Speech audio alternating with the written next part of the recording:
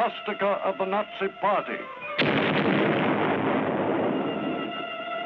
It is gone today, blasted from the earth, but the memory of its evil genius remains. Great is man's devastation of his own handiwork. Some men's thirst for conquest is unquenchable. Names like Genghis Khan and Adolf the Hun freeze the blood of men and strike terror into their hearts.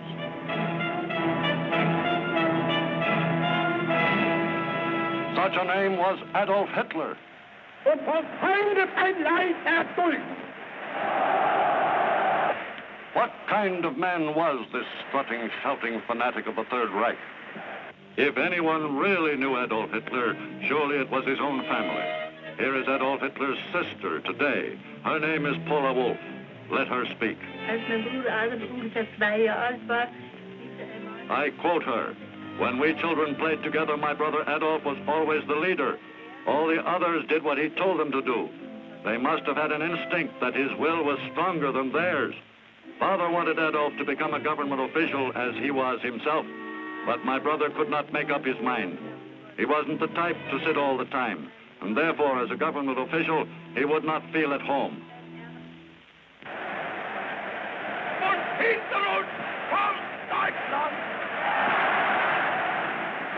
Hitler, a faceless nobody, a failure in early life who rose from the depths of a defeated and despairing Germany after World War I and fell at Armageddon years later amid the terrible wreckage of his own creation, the Third Reich. To historians, Hitler's success with the German masses stemmed from his gift of oratory, from his speeches, which had something of Wagnerian music, a foggy conglomeration of gods and heroes and blood and race.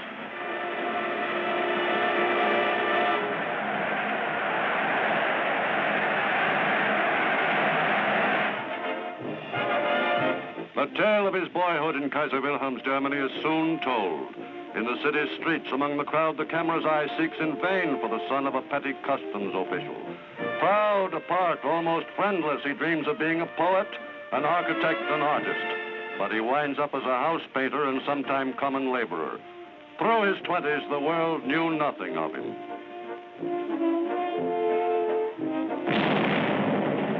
"1914.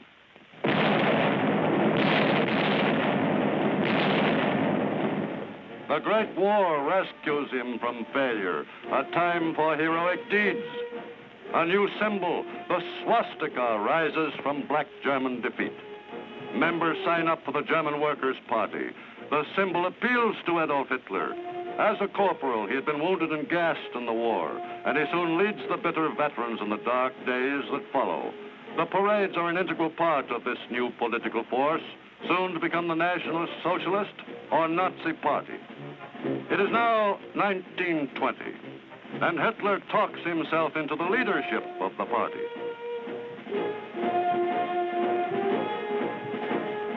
1923, Hitler and General Ludendorff lead the abortive beer hall riots in Munich. Hitler goes to prison, and the fanatic Dr. Goebbels takes over the party. From headquarters in Munich, Goebbels screams, "We build the Third Reich on propaganda." While the parades go on, Hitler sits in Landsberg prison and writes Mein Kampf, the Bible of the Nazi movement, the answer to unemployment, breadlines, depression. Fight, fight. Julius Schaub, an early follower of Hitler and a fellow prisoner during Germany's days of desperation, talks now. Während unserer gemeinsamen Festungszeit im Land. I quote, "While we were prisoners together at Landsberg, Adolf Hitler spent the mornings working on his book, Mein Kampf. In the evening after supper, when we came together, he used to read us several chapters from his book. There were discussions. The main participants in these discussions were Hess, Griebel, and Dr. Weber. For us young people, it was a training school, if I may say so, because at that time we hadn't realized just what Adolf Hitler was planning to do." Out of prison and now a hero, a happy Hitler resumes control of the party. The fascist salute, borrowed from Mussolini, becomes part of the ritual, along with the banners and the rallies. Other close ties with the Italian fascists are built. Hitler and Rudolf Hess greet Mussolini in Munich, perhaps seeking to learn the way to seize power. The anti-Semite fanatic Julius Streicher is there, and the groundwork is laid for cooperation between the fascists and the Nazis before Mussolini returned to Rome. Behind the pattern of demonstrations, parades, inflammatory speeches, and rituals lies a diabolical purpose. Hitler says in Mein Kampf, man is a fighting animal. A nation, being a community of fighters, is a fighting unit. Any living organism which ceases to fight is doomed to destruction. The present government is weak. Therefore, true Germans must fight this government, conceived in shame and perpetuated in weakness. In speech after speech, Hitler screams his dogma at the German people. Nazi meetings begin to look more like military maneuvers than political rallies. 1928. Hitler has 12 seats in the German Reichstag. By 1930, the world depression is strangling Germany. Hitler now has an ally. Rioting and disorders play into the hands of the Nazis. And by 1932, they hold 230 seats. Violence and intimidation become part of the pattern. Their newspapers, filled with inflammatory propaganda, carry the message. 1932, Hindenburg defeats Hitler for the presidency by a slim margin, the beginning of the end for him.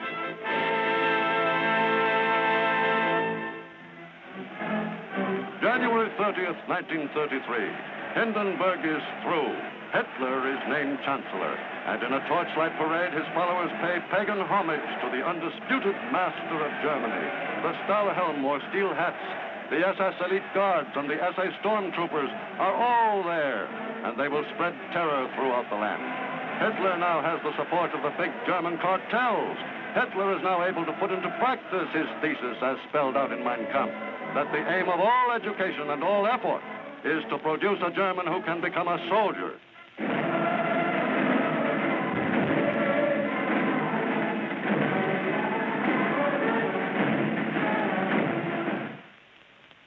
The Nazi Party can now start organized persecution of those Hitler has declared enemies of the state. Attention, Jews, the sign reads. The Nazi Party's chosen goons will carry out their orders with a will. They swoop down on their victims.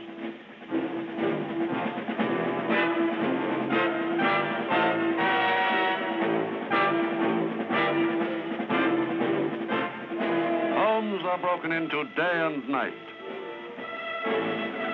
Hitler says in Mein Kampf, only the application of brute force used continuously and ruthlessly can bring about a decision in favor of the side it supports. Early in 1933, all meetings of the Communist Party are forbidden in Germany. After the Reichstag fire, 4,000 are arrested and hurled into concentration camps behind barbed wire fences. Brown shirts and black shirts join in these roundups. Up to the time of Hitler's appointment as Chancellor, control of the Prussian police has rested in the hands of the President. Now that is ended.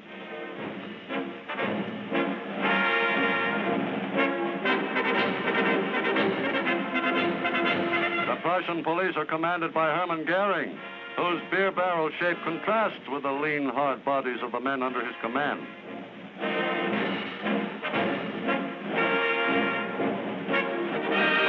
Not to reason why or to question the will of the Führer. August 2nd, 1934, President von Hindenburg, the idol of the German people, dies. Hitler digs in, assuming the presidency and consolidating the office with that of Chancellor. He prods the German people toward his goal at an ever-quickening pace. The Nazi Party consolidates its strength and follows its blueprint to dominate the entire country. Hitler begins to acquire the glassy stare of the self-convinced messiah and has already become a total dictator. Several months earlier, he told a dismayed Reichstag the details of his first bloodbath. Minister President Hermann Goering, Hitler says, has been the avenging angel of the Führer. Kurt von Schleicher and his wife have been shot dead. Captain Ernest Röhm, once Hitler's companion, is gone. Cries out Hitler, if anyone reproaches me and asks why I did not resort to the regular courts of justice, then I say this. In this hour, I was responsible for the fate of the German people.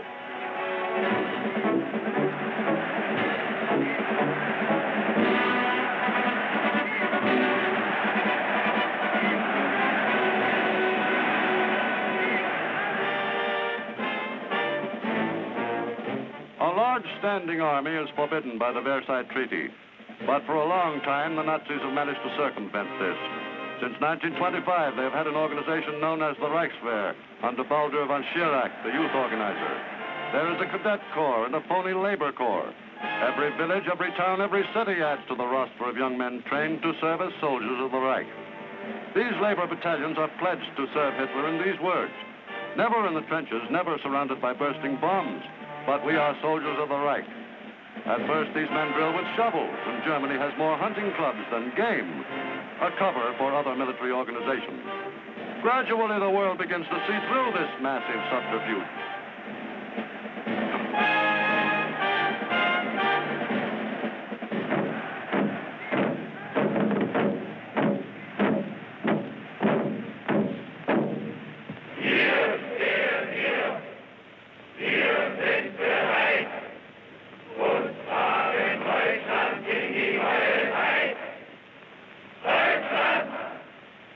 Kamerad, woher stammst du? Aus Friesenland. Und du, Kamerad? Aus Schlesien, von der Saar.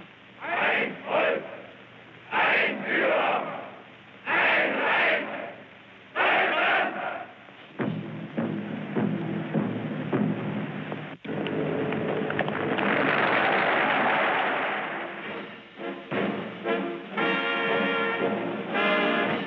Increasingly bolder with each passing day, the conspirators against world peace soon are strong enough to forget the false labor battalions and the phony shovels. Armed with real guns and striding along in new uniforms, they are a finished fighting force.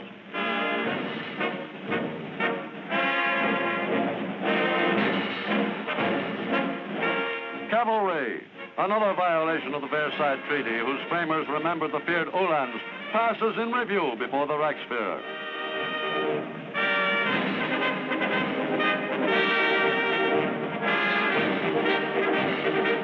Panzer cars begin to appear. As time passes, the goal, world conquest, seems closer. Hitler begins to feel that he is as ready as he ever will be. March 7th, 1936.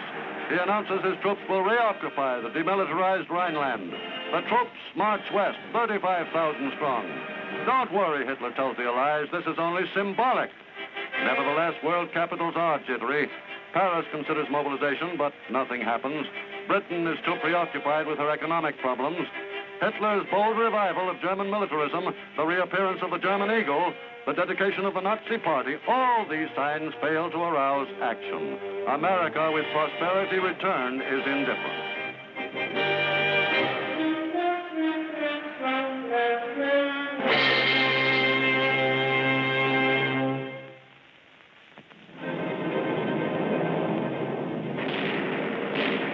By 1938, Hitler has an air force of 1,500 first-class fighters, tanks and panzer cars for his slick motorized division, and 3.5 million trained soldiers.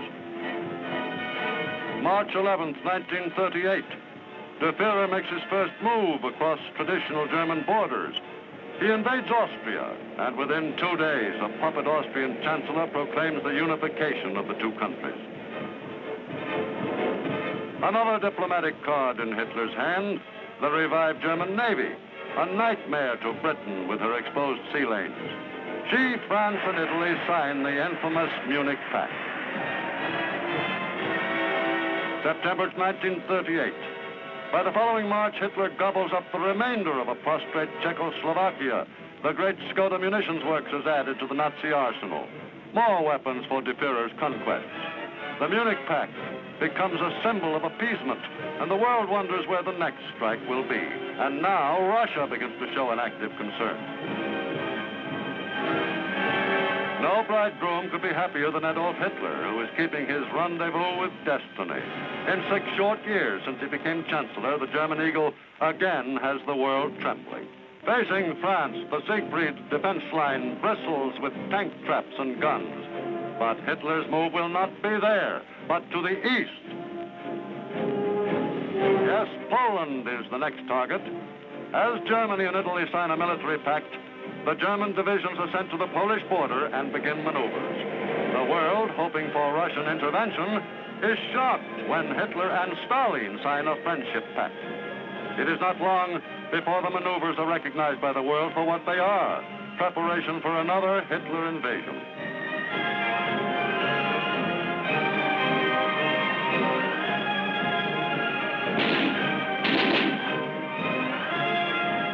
To the Polish border, Hitler has sent divisions of cavalry to cope with the Polish mud when it becomes too difficult for the mechanized divisions. Everything goes according to plan. Out of the youth groups have come divisions of hardened soldiers ready to die for the fatherland. Out of the young groups of athletes who practice jumping come the tough paratroopers ready to strike with lightning speed. From the glider clubs, supposedly sports clubs, come the trained pilots to man the Messerschmitts.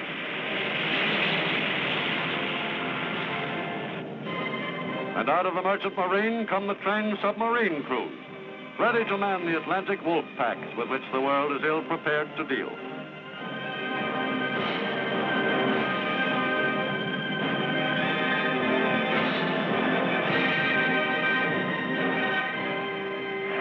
Yes, the youth groups are serving their purpose in the Nazi master plan. September 1st, 1939. Germany's radio stations crackle out the warnings, stand by, something big. Inside one heavily guarded studio, the Minister of Propaganda, Joseph Goebbels, speaks. The news is world-shaking. Germany has invaded Poland. Within 2 days, France and Britain have in turn declared war upon Germany. From the balcony of the Reich Chancellery, Adolf Hitler speaks to the people. Let us do duty. He is shocked and furious at the Allies who come to the aid of Poland. There is fighting in the streets of Danzig, desperate fighting all over Poland.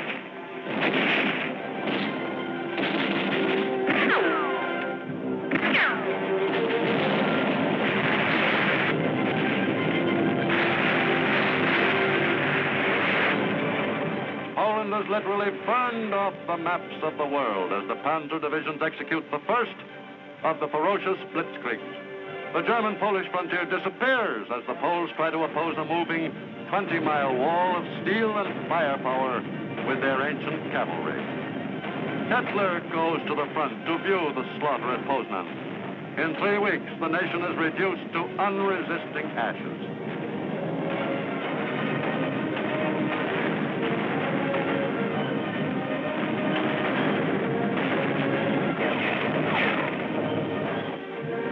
Britain and France had decided to come to the aid of the stricken country, but there is little they can do.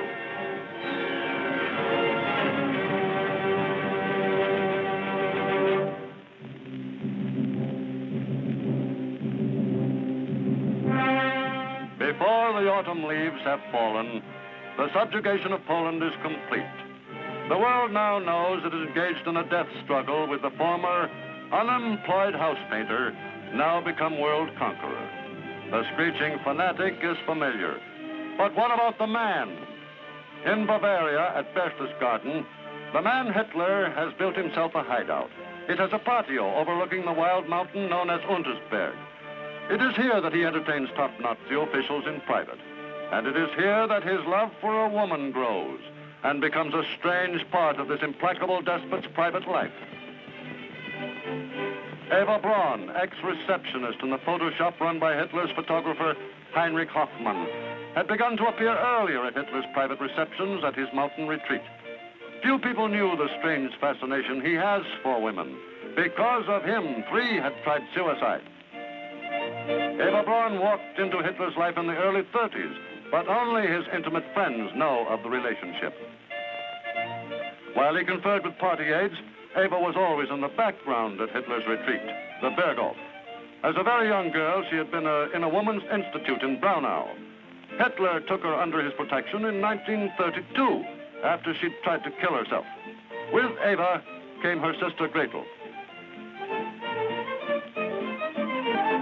In this beautiful setting, the Polish massacre and the coming war with the Allies seemed remote indeed.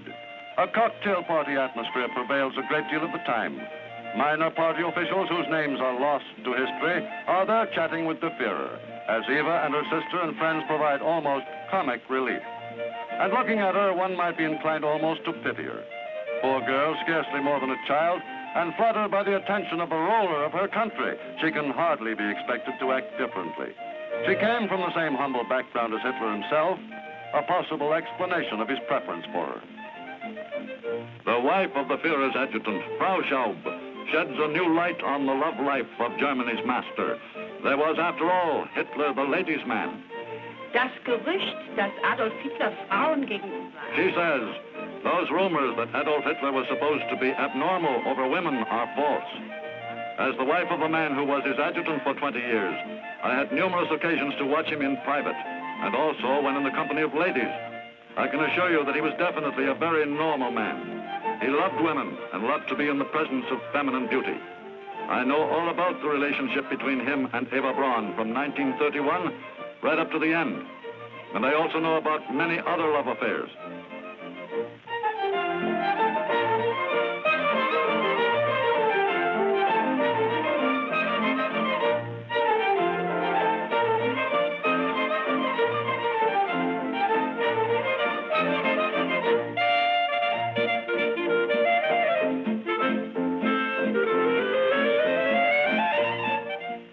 Eva first was seen with Hitler in his house in Munich, and then at the Berchtesgaden hideout when that was built.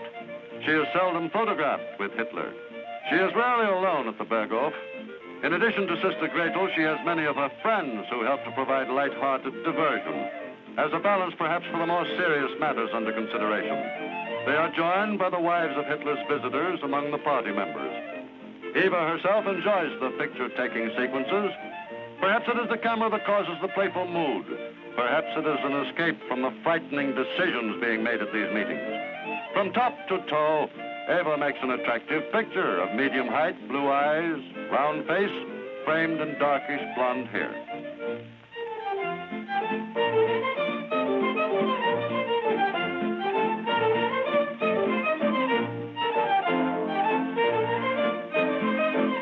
We have no comment from Hitler about his sweetheart. From others come varying opinions. Says Heinrich Hoffmann, who discovered her. She is an ordinary, pretty little shop girl with all the frivolity and vanity of her kind. To Dr. Goebbels, she is that stupid flapper. Knowing how Hitler despises fatness in any form, Eva spends a few hours a day in exercise.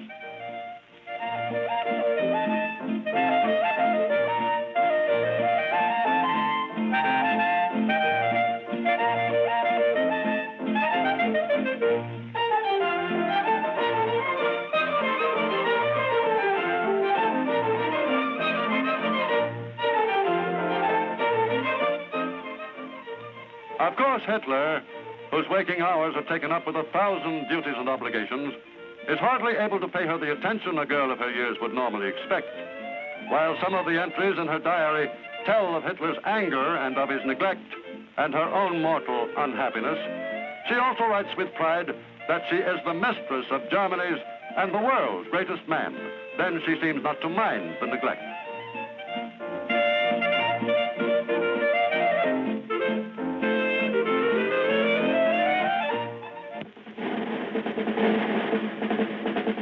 In the Berghof, the housekeeper has long been Frau Raubel, who is Hitler's half-sister.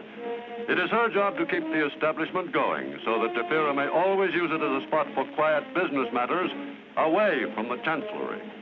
But after her daughter has shot herself for love of Hitler, she resents Eva's installation as her daughter's successor. In the end, Frau Raubel quits her post, leaving Eva the chatelaine responsible only to her lord and master in every sense of the word.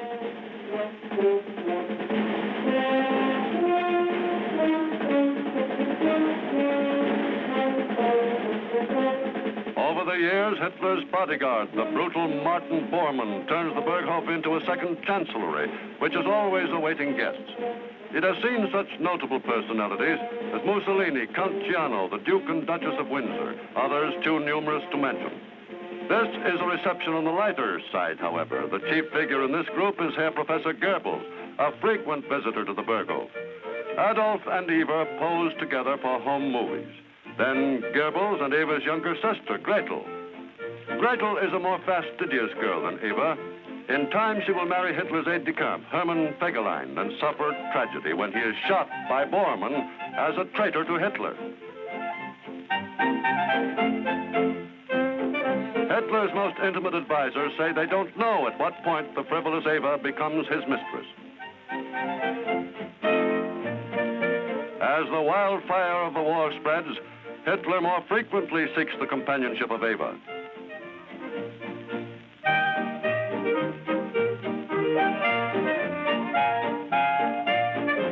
There has been gossip about Hitler and Eva being the parents of a child, but it seems untrue. This baby is probably the daughter of one of her girlfriends.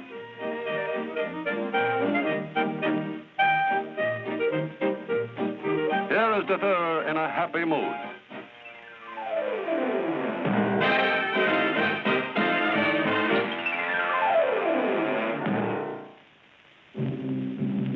It is hard to imagine now that a great war is raging. Hitler's private guard is ready for a visitor.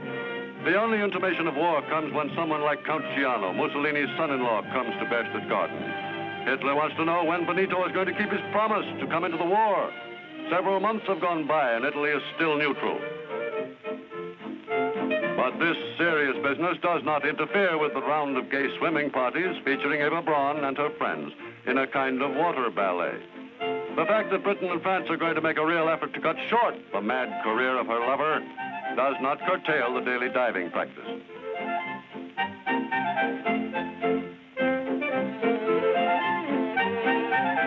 The picnic lunches featuring Das Gut Lager beer.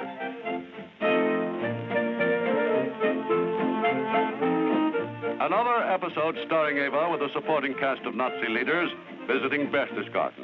Perhaps the habit of stripping the possessions from enemies of the Reich has caused them to forget their manners.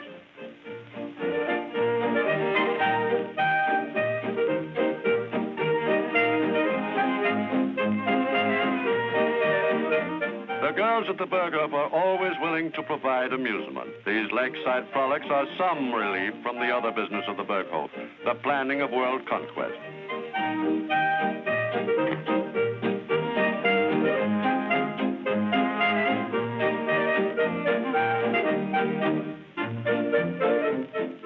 Still more water sports. It is the era of the rubber raft in the Bavarian lakes near the Berghof, and fun for the visiting leaders of the self-styled master race. Far different from the rubber rafts which are floating in the vast areas of the Atlantic with their human cargoes consigned to the sea by Hitler's roving deadly submarine wolf packs.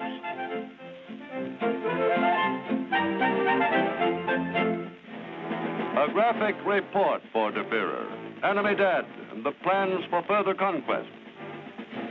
It is now spring again, April 9th in 1940, and the Nazi planes are in another sky. After a brief show of air might and the march of a few divisions, Denmark and Norway fall before the German army. These tiny countries cannot resist the concentrated might of German arms and take their orders for surrender over the German-controlled radio stations.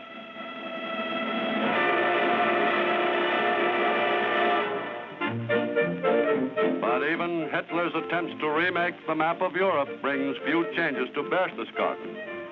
At Hitler's hideaway, it seems that everything is always the same. The same girls in bathing suits seated on the same blankets, the same water sports, the same carefree air. But not entirely. The beauty of a butterfly's wings are indeed fascinating, as are many things bright and gay. But a butterfly's wings are quite different from those of transport planes. And the transport planes carry a deadly cargo.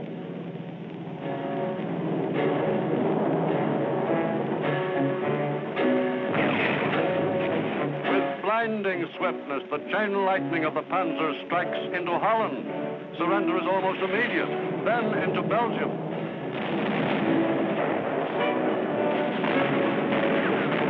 The British are rolled up at Dunkirk.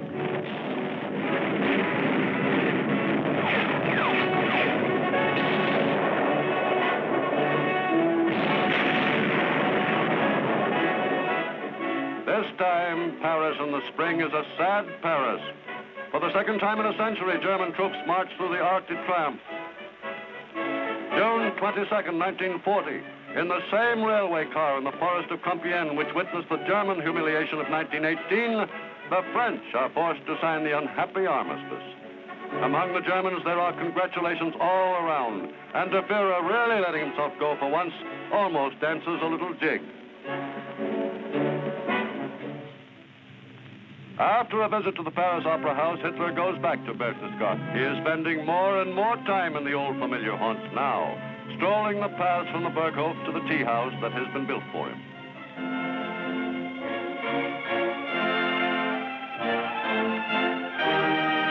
And Eva is less alone than she has been in earlier years. Under the impact of the tremendous events that rocked the world, Eva is undergoing a change.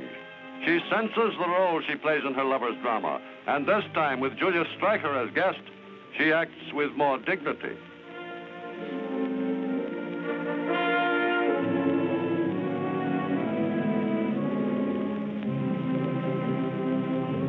If Adolf seems detached and moody at times, and even busier than usual with Joachim von Ribbentrop and Mussolini, it is because there are great things in the air. Everything is pointing to a blow at England, the bases in France and Norway, the air battle over Britain. But Hitler has other plans, known only to his intimate advisors, such as Joseph Goebbels and Heinrich Himmler.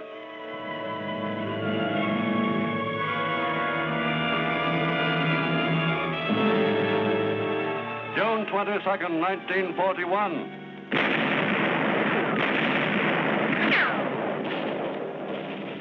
Three great Nazi army groups crash into Russia on a vast front from the Gulf of Finland in the north to the Black Sea on the south.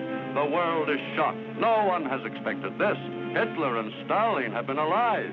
They have split up Poland. They have signed a mutual assistance pact. The drive carries deep into Russian territory.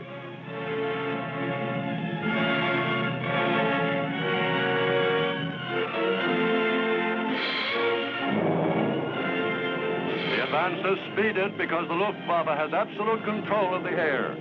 In the Kremlin, in a slow, halting, colorless voice, Stalin calls upon his people to scorch the earth.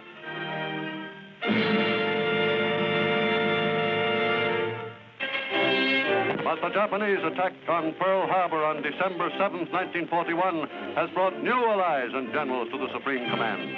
Eisenhower and Bradley join Montgomery and Tether.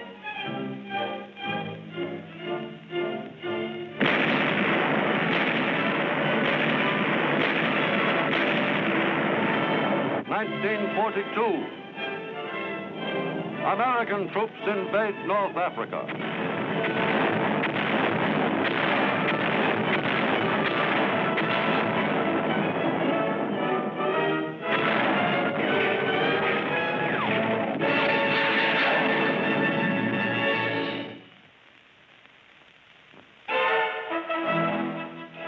Hitler's Russian invasion has stalled in a great swirling maelstrom of blood and fire, whose vortex is Stalingrad.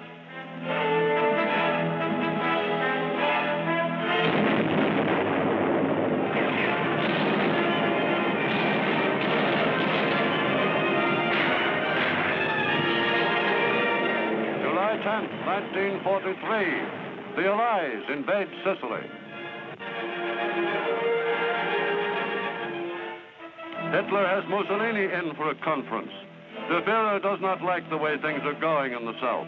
There is a saying, dictators ride to and fro on tigers, which they dare not dismount. Hitler gives the Italian dictator a severe dressing down. Benito listens, knowing his armies are collapsing. Eva is still kept in the background at the Berghof, doing her slimming exercises alone as her Führer struggles with the titanic problems of the war.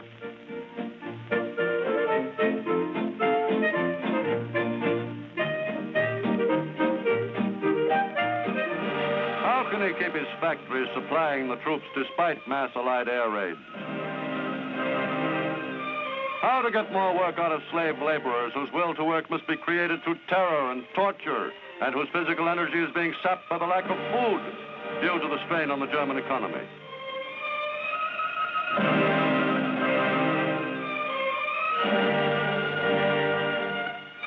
full production can hardly be expected from starving men who must push and shove each other for the scraps left for them.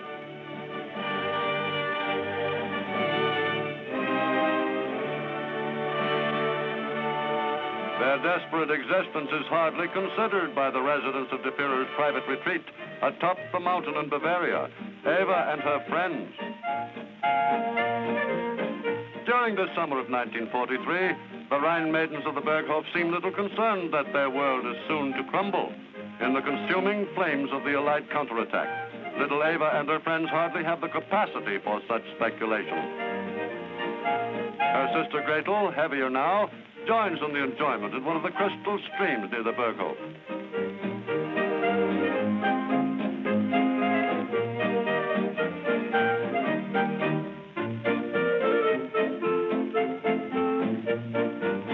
The girls like shower baths. The Germans call them Braus baths.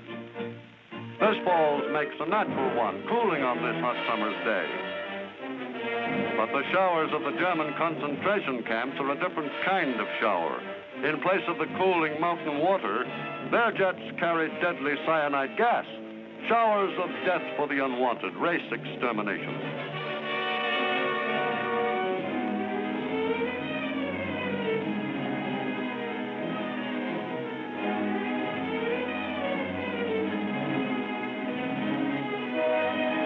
Even the clothing will be salvaged.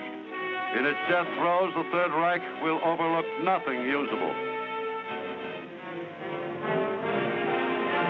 September the 8th, 1943, under cover of darkness, American and British troops strike across the Strait of Messina and invade Italy. General Mark Clark leads the invasion.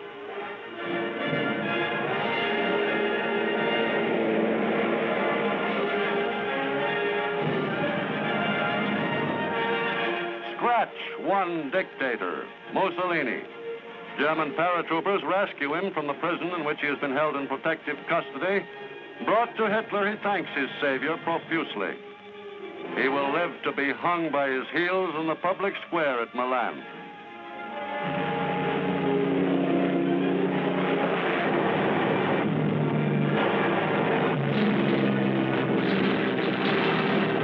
Day and night, British and American bombers are taking off from bases in Britain and North Africa to bomb Germany. In German cities, the fire apparatus is kept constantly busy by the 1,000 plane raids. It is 1944, and the Allies have almost undisputed control of the air. Planes sweep through the skies and rain down destruction on Cologne, Hamburg, Berlin, the Ploiesti oil fields, railroad yards, and rocket launching pads. Never has war visited such havoc on the works of man.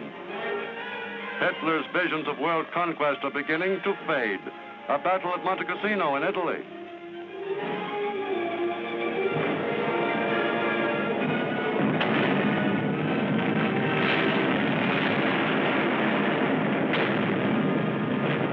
Soldiers of many nations are in the bitter fight for the monastery.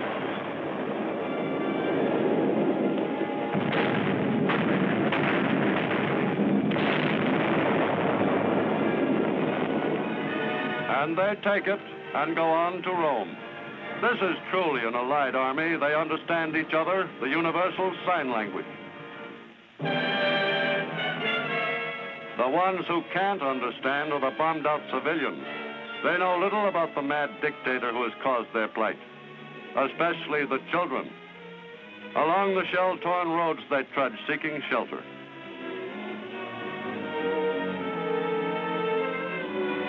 Now for one of the last glimpses of the Berghof. It's the birthday of the son of one of Eva's friends, and war or no war, a birthday deserves a celebration. But even on a birthday, problems press heavily on a dictator's mind. The ring is closing, but there must be some move, some master stroke. And then the bombings. Day and night, day and night. This is the repayment with interest for Warsaw and Rotterdam and Coventry. Yes, the little fellow gets a birthday party. What will the next one be like? Will there be a next one?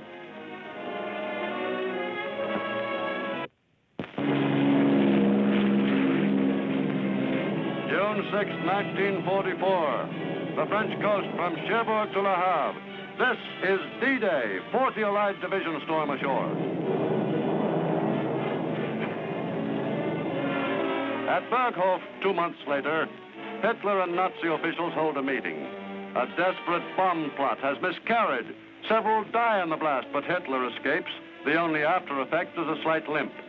This war, says Hitler, is one of those elemental conflicts which usher in a new millennium and which shake the world once in 1,000 years.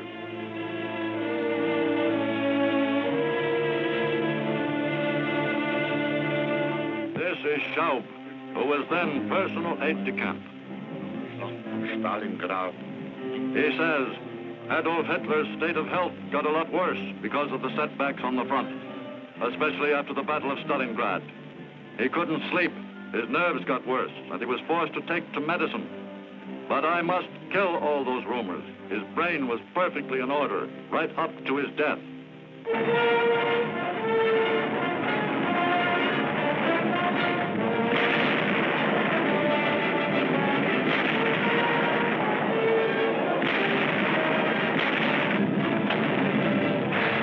On the Western Front, General George Patton unleashes his tanks.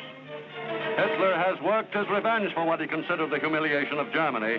He is paying its price. To a desperate Hitler, his Blondie is of some comfort, faithful when even the Führer's life is threatened by his former friends. She is trained to kill on command.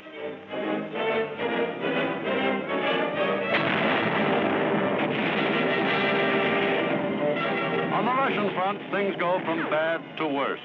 German troops are driven from Romania, Bulgaria, Yugoslavia, and Greece. The next Russian move will be into the German heartland. German troops bravely face the massive Russian attacks with the inevitable results when troops are outmanned and outgunned and hungry and cold. You never see a goose step in the snow. Disaster follows disaster. The Allies storm across France and double their aerial assaults on Germany itself. German troops are surrendering now by the thousand.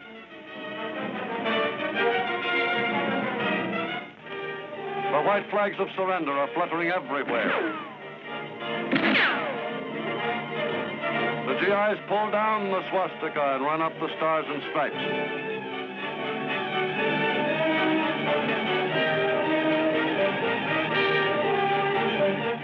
So be it, Hitler tells himself. If the Third Reich must fall, let it be to the Americans. But even this is not to be. There has been a deal at Yalta. The British and Americans are to draw up along the Elbe and let the Russians take Berlin. Hitler sees the handwriting on the wall. He must go to Berlin to turn the rout into victory or fall in the attempt. And so, he and Eva Braun go there and install themselves in the Chancellery. There he screams for greater sacrifices.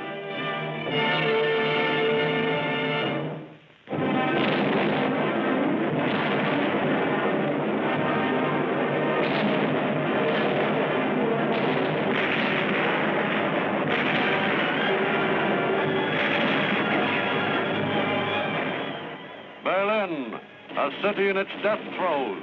All day and all night the guns thunder. Civilians decide to make a run for better cover.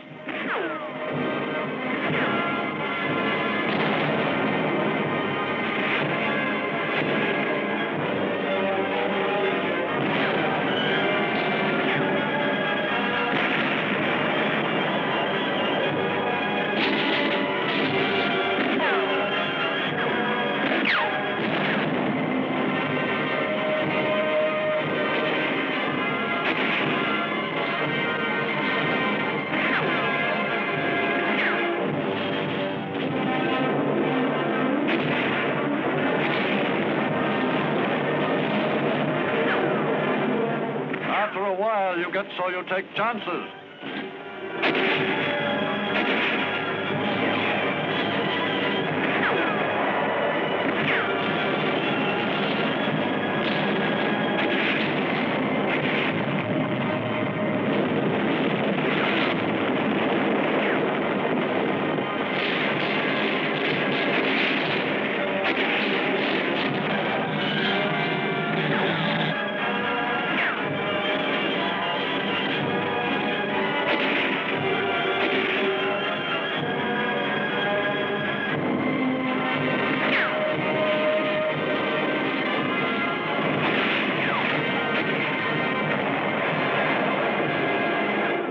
April 20th, 1945, and the Russians are mopping up in the Berlin suburbs. Hitler has called in his staff, the final meeting. Should they fly to the south, Hitler elects to stay until the end and goes to a bunker under the Chancellery with Eva. Himmler and Goering desert. The crashing gunfire is the sound of approaching doom. On April 22nd, Hitler is in a state of nervous collapse. He refuses to leave the bunker. Julius Schaub remembers the scene. Sein Schlafzimmer im Bunker. He says, I entered his bedroom in the bunker with him. On the table, there was a 7.5 pistol. He went up to it. I got a terrible shock. He cocked the gun. But no, it wasn't the last hour yet. He was only making sure it was loaded. A few days later, the event took place, which I thought was going to happen at that moment.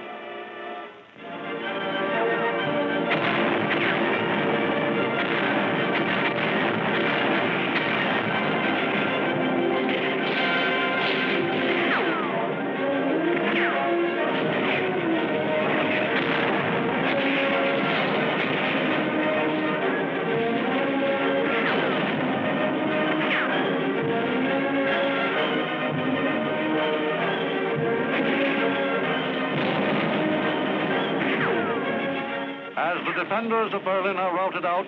Poison capsules are distributed to the inmates of the vault in the Chancellery. On April 29th, Hitler marries Eva Braun.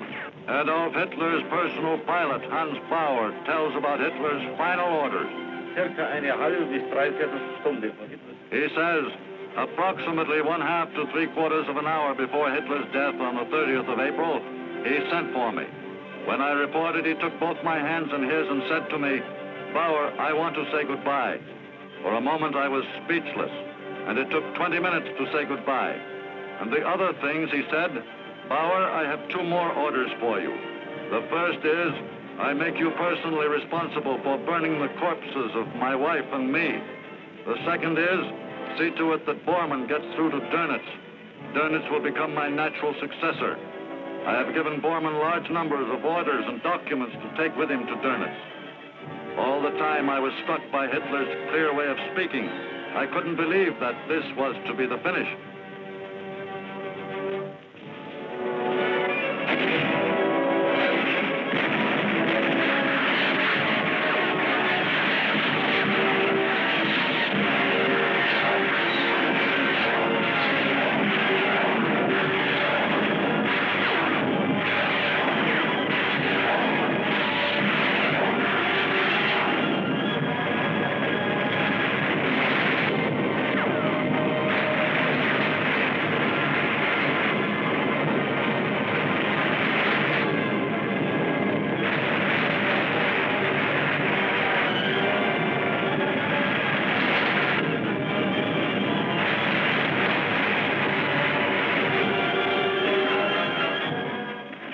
flaming Nazi capital is taken. The last defenders are hauled from their holes. Amid the complete ruin, it is difficult to find out what happened to the fallen Nazi idol, but the full story is pieced together later. In the basement of the Chancellery, Adolf Hitler shoots and kills himself. Eva takes poison and dies. Their bodies are burned by Joseph Goebbels and Hitler bodyguard Martin Bormann and tossed into this ditch in the courtyard outside their death chamber. Here is Erich Kempka, Hitler's personal chauffeur for many years. He soaked the bodies in gasoline. He says, when I saw the chief for the last time, I definitely had the feeling that the end was near. But there was no change in him that you could see, not in his character nor anything else. He said goodbye and dismissed me. Next day, when the chief was dead, I went on to the bunker just as they were carrying out the corpse. Then came Martin Bormann with Eva Braun in his arms. I took her body away from him and carried her along behind Adolf Hitler. We placed these two bodies side by side in the garden. I had placed on me the exceptionally difficult moral duty of pouring petrol on them and setting fire to them. The corpses burned from 1:30 until 7:30 in the evening. Joseph Goebbels shoots his 6 children and has an SS guard shoot his wife and himself.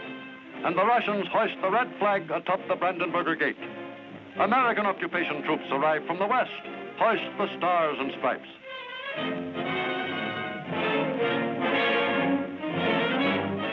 Allied leaders, including American generals and Russian generals, take over. The Third Reich dies in a last convulsive catastrophe. The guns crackle sporadically. The Russians are shooting all suspicious persons.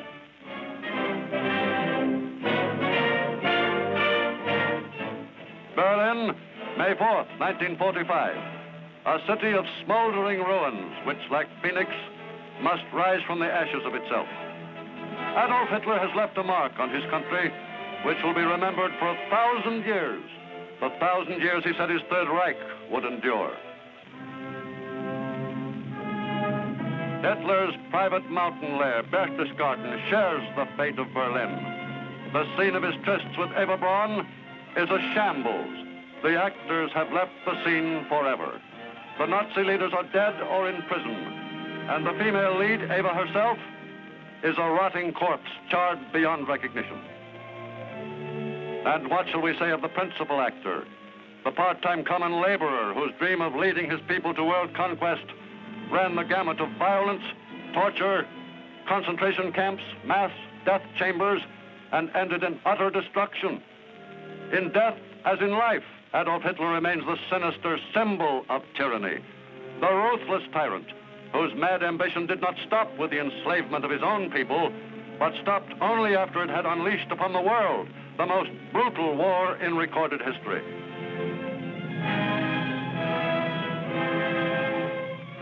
Quiet has returned to the gay patio at the Berghof.